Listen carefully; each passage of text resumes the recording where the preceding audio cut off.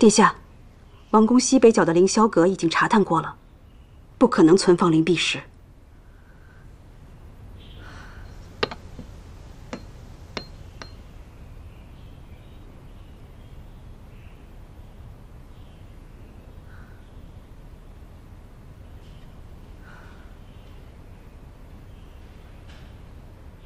这是最后一处吗？是。这王宫四处都排查过了，都没有发现灵璧石藏匿之处。这样的话，那唯一没去过的就只剩王君的寝宫慕宁殿。但若想要进入到王君的寝宫，恐怕只能靠您了。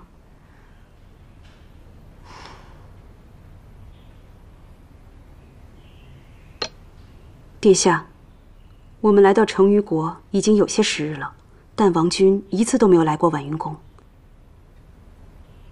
而那位九美人，却是深得王君宠爱。上回在书房，九美人也是来横插一脚，特地拿着兵器图向王君献媚。殿下，与其坐以待毙，不如主动出击。好了，我心里有数。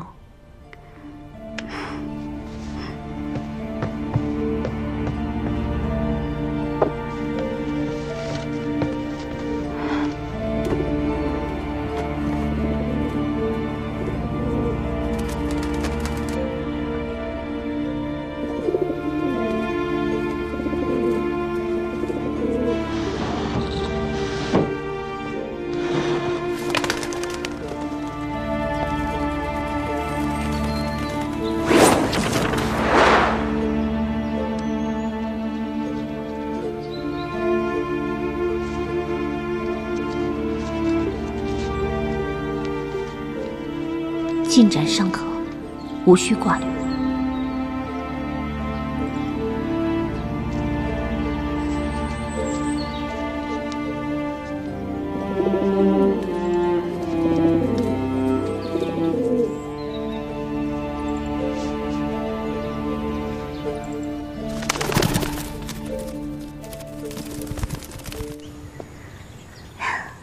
这几日昏头胀脑的，今日难得出来透透气。撞见这阳光大好，心情也是很妙。可不是嘛，殿下性子活泼，待在屋里没病也得闷出病来。哟，这不是九美人吗？见过两位姐姐。九美人果然姿色过人，难怪独得王君恩宠。姐姐没有赞了。王君驾到！拜见王君。都起来吧。谢王君。今日赏花没有外人，不必拘束。婉婕妤怎么不在啊？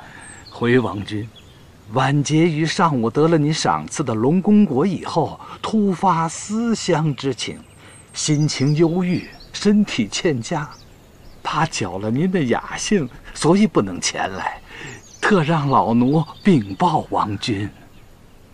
婉婕妤自入宫以来，本王还未去过婉云宫。难道他误以为本王有意冷落他，心中郁伤？那既然这样，王君不如去趟婉云宫吧。婉婕妤大老远从崇安国嫁到成鱼，此时生病，正好需要有人陪在身边。也好，那本王就先去趟婉云宫。嗯。大内官，摆驾婉云宫。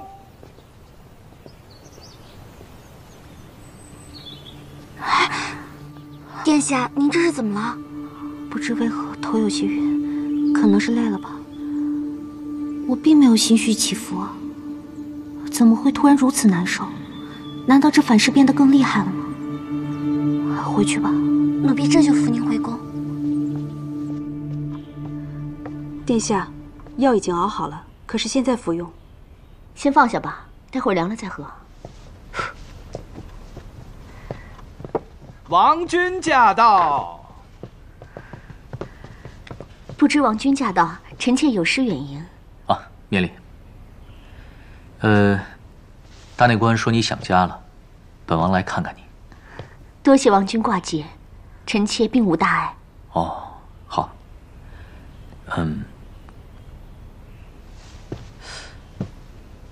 这药，婉婕妤可是有哪里不适啊？啊，没有，臣妾从小身子就虚，这不过是一些调理身子的补药。哦，好。哎，这是什么？你刻的？回王君的话，这个是丝木牌。丝木牌？是在臣妾的家乡有位故人做丝木牌的习俗，一来是祈祷自家故人的在天之灵。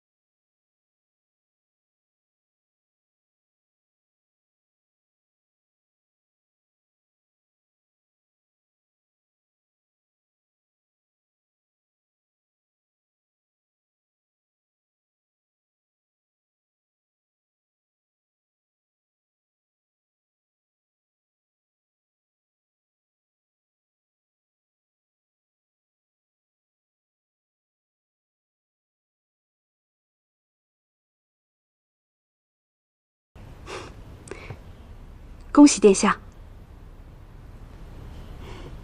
还是多亏了你打听到先王后的事。对了，今天还没有去给贤太后请安吧？快随我去一趟。是。